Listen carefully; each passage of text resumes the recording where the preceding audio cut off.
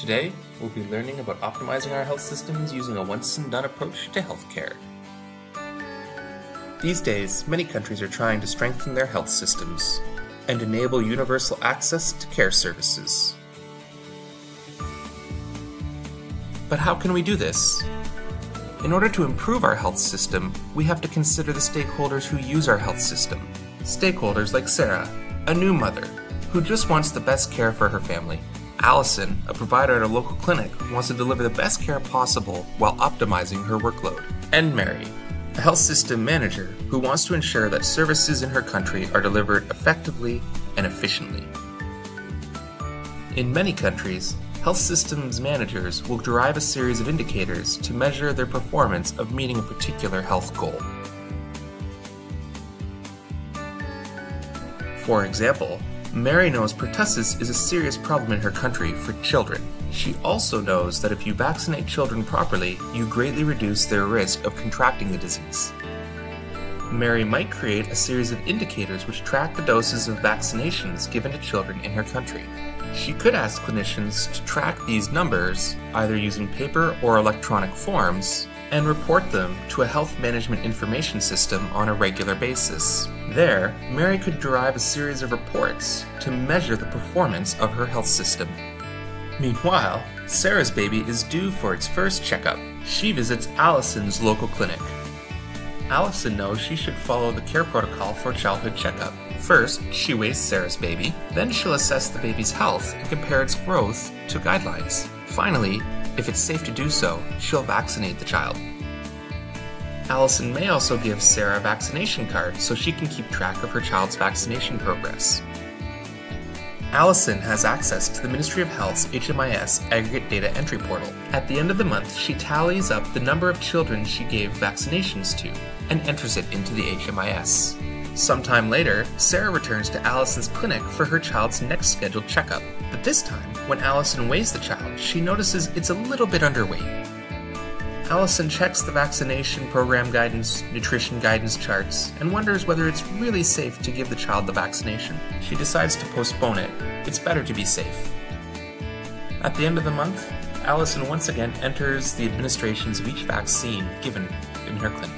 But Allison knows there's more to the story than what she's reporting to the Ministry of Health. As a clinician, she knows that several children had adverse events and had to stop treatment. Several children showed up with no vaccination cards, and she had to restart their vaccination schedule. And she knows that one child was ineligible to receive a vaccination.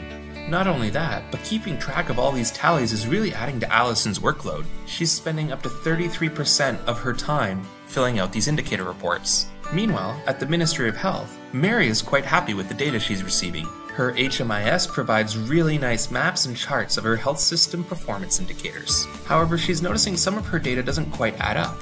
Her HMIS is telling her that she has 90% vaccination coverage.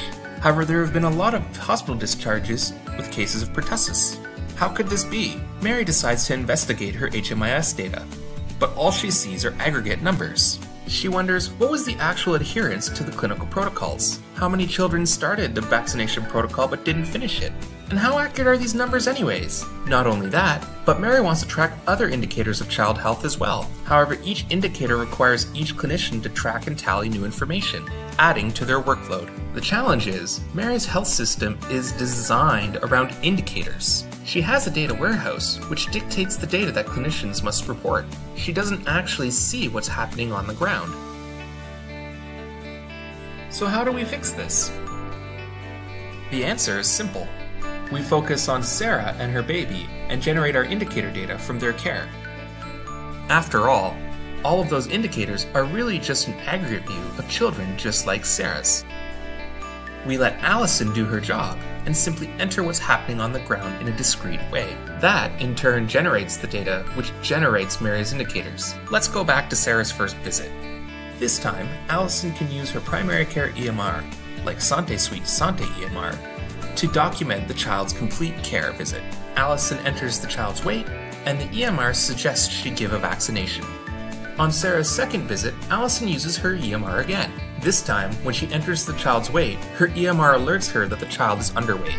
The EMR also provides Allison with resources to counsel Sarah in better nutrition for her child. The EMR could also alert Allison that giving the child specific vaccinations may be dangerous because the child is too light.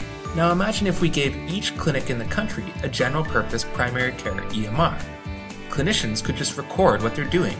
That data could automatically be sent to the HMIS. We could then tell whether the data was accurate, calculate dropouts, adherence, and follow-up, as well as any other indicators that we might want. In addition to lowering data entry burden, suggesting the best care, providing follow-up opportunities, and feeding the HMIS, an EMR has other benefits.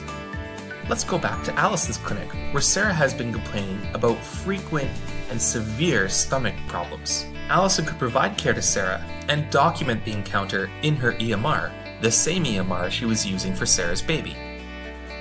If Allison were worried about Sarah's condition, she could refer her to a hospital. That's where we'd need another system called a master patient index, which would cross-reference Sarah's identities between the two systems. Meanwhile, nearby at Robert's clinic, he is also using an EMR. He too has been getting lots of complaints about severe stomach problems.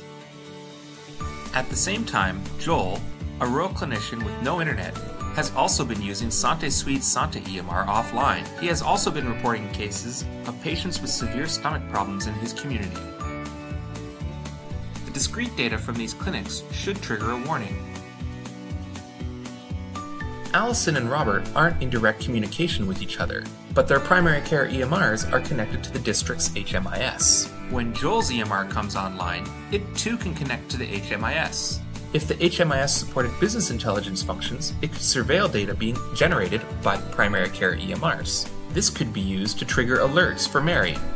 Mary, in turn, could take appropriate action. She could warn local utility companies about potential water quality issues. She could notify the public health department to investigate or staff up the clinics in the area. She could even notify sanitation officials to intervene using her data.